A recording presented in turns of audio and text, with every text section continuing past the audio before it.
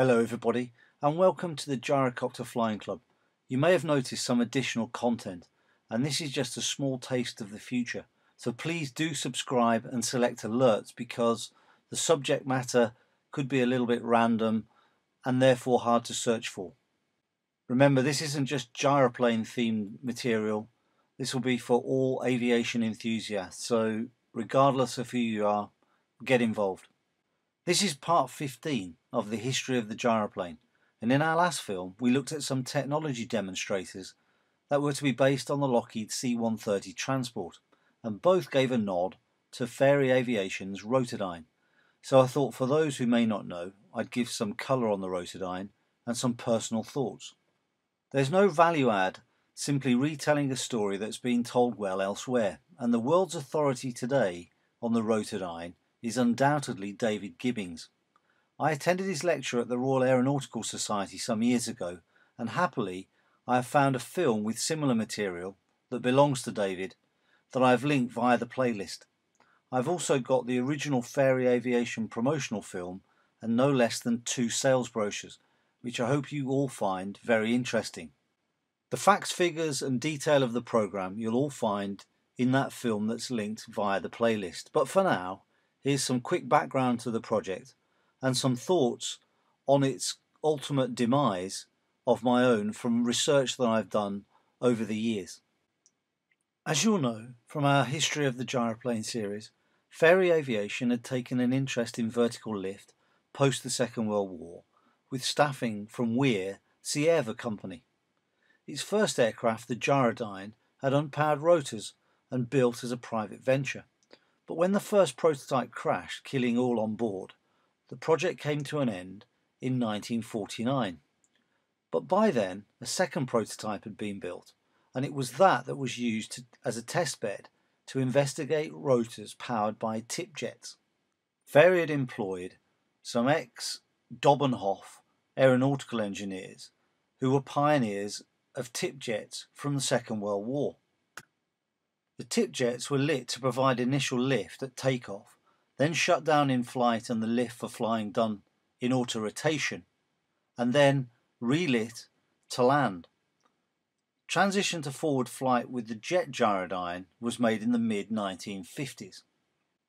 The project met further goals and it convinced Fairey to commit to 2 tip jet projects, the ultralight and then the Rotodyne. The ultralight was powered by a turbo-mecha Blackburn gas turbine. Originally it competed for a British military requirement for an army helicopter in the aerial observation role. It ultimately lost to Saunders-Roe Skeeter in that configuration. Fairey then attempted to proceed with development of the ultralight independently, promoting the type towards a civil market. It also undertook a 4-year test programme with the British Navy to operate from smaller ships, but that programme was abandoned in 1959 as the Navy decided that it needed a bigger aircraft. Fairey began the Rotodyne project in 1946, partly funded by British European Airways to meet a perceived need for a rotary wing airliner with 50 passengers to be flown directly into city centres, and also a British military requirement for a transport casualty evacuation aircraft. In 1953, a single prototype was built. It might be useful at this point to take a look at the landscape in the UK at the time. The helicopter had been invented, and in the 1950s there was great excitement and a feeling that soon everybody would be flying from city centre to city centre via a helicopter. Indeed, in a few European cities there was a helicopter air taxi service. The UK lagged slightly, and in 1958 a design study had been done by the British Helicopter Association to look at the development at a heliport. Ultimately, Westland took the bull by the horns and built its own heliport privately at Battersea. Location, of course, was key, as the heliport was to serve the main London airports of the time, being Gatwick, Southend, London Airport, now known of course as Heathrow. There was also a study of transit times from the heliport to various key points in London. from road at Hyde Park Corner, Westminster, and then by boat to Blackfriars. The rationale of the Rotodyne being that while short-haul air transport was popular, the time taken to travel from the airport itself to an intended city centre destination was actually the longest time of all, as road traffic was increasing. Broadly, the Rotodyne made most city centres around an hour away. The failure for the Rotodyne is often placed at the foot of its noise, but that isn't really true. Yes, it was noisy, but tip-jet noise was being tackled effectively, and there was confidence at Fairey that it would have been solved.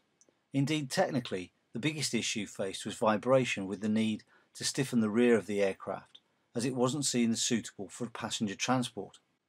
Ground resonance was also an issue. Fairey had placed dampers at the rotor head, and finally solved the problem with undercarriage dampers, but it gave a curious ground movement.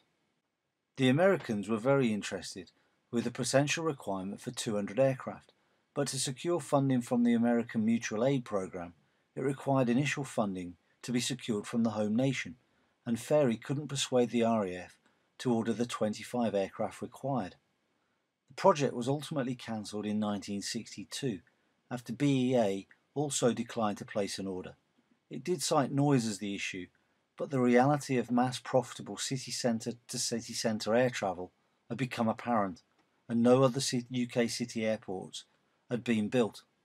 I hope you enjoyed the film, and I recommend now that you take a look at the David Gibbings film on the Rotodyne, which gives you a much greater technical perspective of its programme of development, and also Fairey Aviation's own promotional film.